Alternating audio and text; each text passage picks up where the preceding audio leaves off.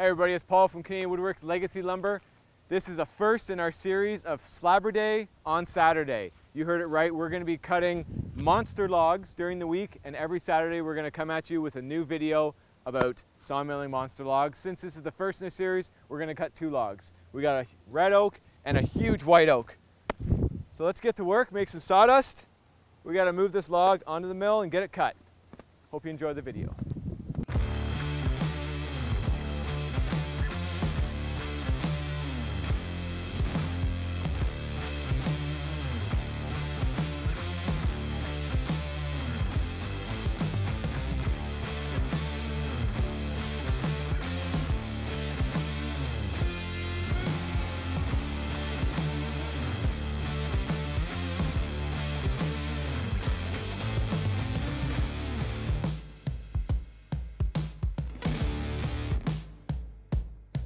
All right, let's go get some logs.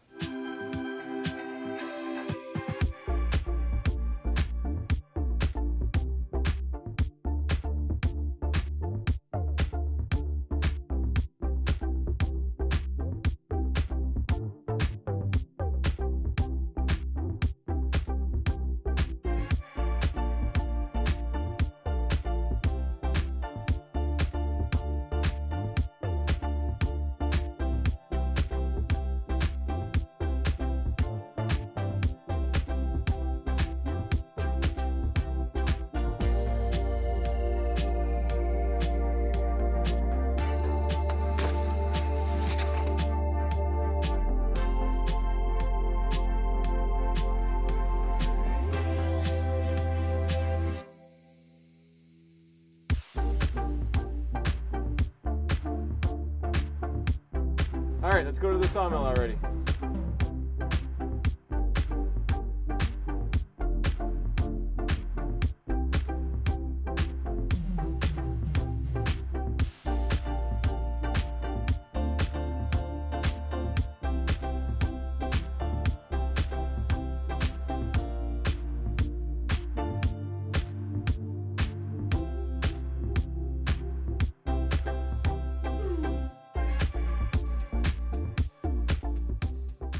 The log is on the mill. We just have to wedge it now.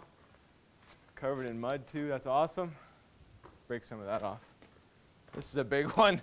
This is close to, my saw can cut 72 inches, so this must be 68 or so.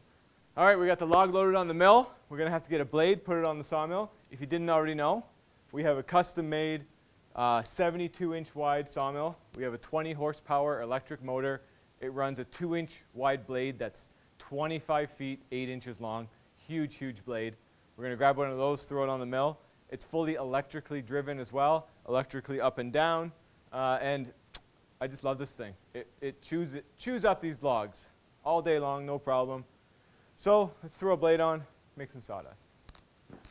All right, let's get a saw blade. We're getting treated, brand new blades. These are from Peninsula Slaw. Peninsula Slaw, it's actually a saw company.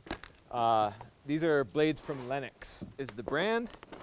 Brand spanking new, 2-inch wide, so gotta open these up without cutting my fingers off. Let's see what I can do here.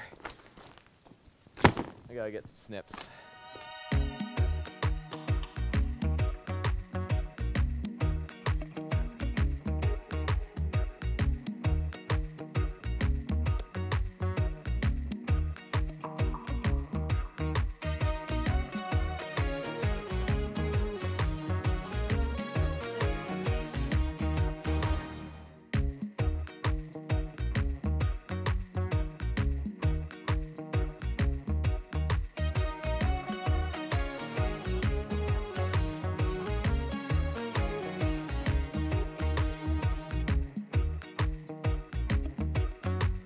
So now we gotta tension the blade. That's back here.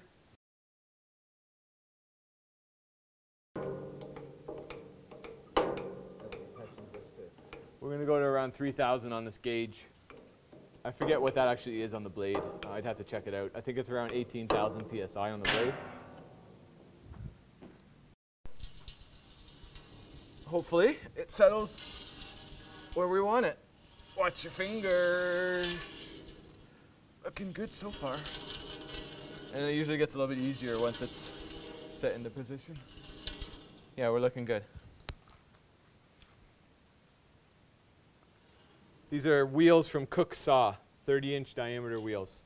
We bought the wheels, we bought the blade guides from Cook Saw. Virtually everything else has been fabricated locally by a Mennonite company. And she's cut a lot of logs. It's done really well. Okay, we got our blade on. It's tracking very well. I've also already set the guides to the width of the log. Let's go check out the control panel. I'll show you how the mill goes up and down and drives itself. All right, this is our super duper Star Trek fancy control panel. We have our up, down, up, down, squeaks on the way down. Then we drive forward, which we can control the speed. So I flick it into forward, and I turn the rheostat. Oh my God, the log, slow it down. Now we go reverse, we flick the switch backwards. Same thing, speed control on the reverse.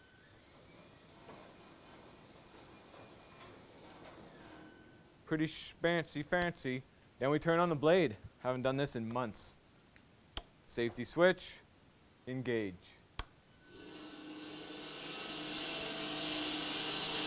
Okay, we're good to go. Blade is tensioned, mill's working good, blade's tracking properly. I have my guide set to the width, and I have a scale that we actually custom made on our laser engraver. We're going to be cutting this stuff at 10/4, so I'm going to line up for my first cut. Let's hopefully not hit metal.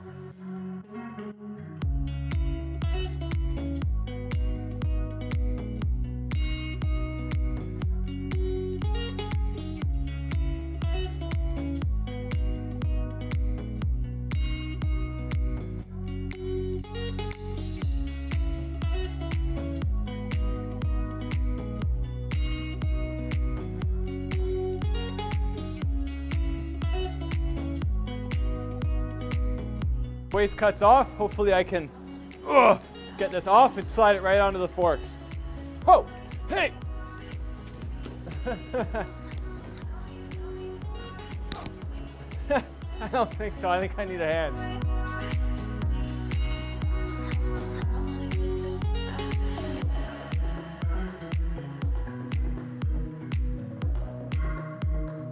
All right, when we took the waste cut, we did remove that from it, but usually I'll leave 2, 3, 4, 5 slabs before I start removing them. I pay close attention while it's cutting to look for any waves in the cut. If that's the case, I'm going to take the slabs off immediately and check out the cut and see what's going on. But if everything seems like it's cutting nice and flat, and also at the very end of the cut, if it doesn't sound like the motor's struggling, sometimes it'll pinch at the very end of the cut. I'm just going to keep cutting because the slabs themselves actually keep the log stable. Whew. All right, let's see what we got. Oh, baby. Woo! Oh, man. Where have you been all my life? You've been in my log yard for years. Oh, baby. Oh. Whew. You could do one of those polls. It's just, are those sounds from a a sawmiller or a porn star? Oh, baby. Oh, yeah. All right, first cut was great. I don't think we hit any rocks, no metal. It cut perfectly flat. The grain is insanely beautiful. We're going to show you green shots right now. This white oak is just insanely full of character. Excited to see the rest of these slabs. Woohoo! Woohoo!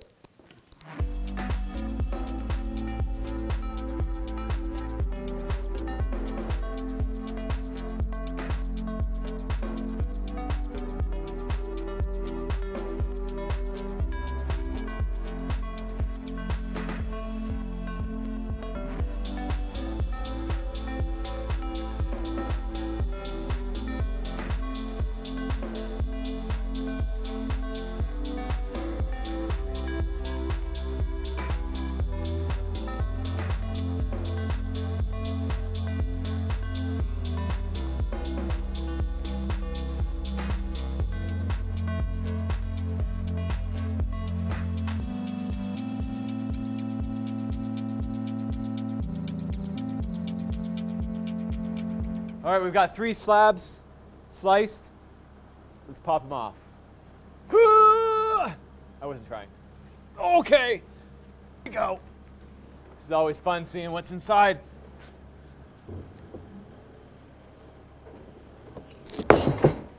Touchdown. Looks like somebody was living in here. Ah! The character in this log is amazing. All right, we're 3 slabs into the log. Let's check out what we got. On the narrow end, we got about 40 inches. If you can read upside down. Let's see where it's the widest. Up to 55 inches. We got just under 9 feet long. So we're going to slice them up, probably get another 2 or 3 slabs. We'll remove those, and we'll keep going until this beauty's done.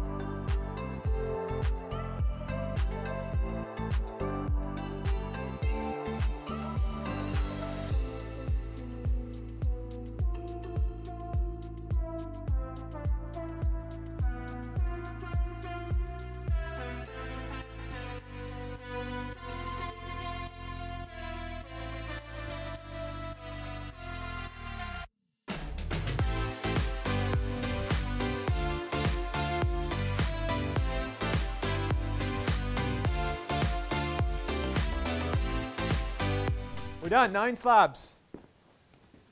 Compulsory water pop. Let's go.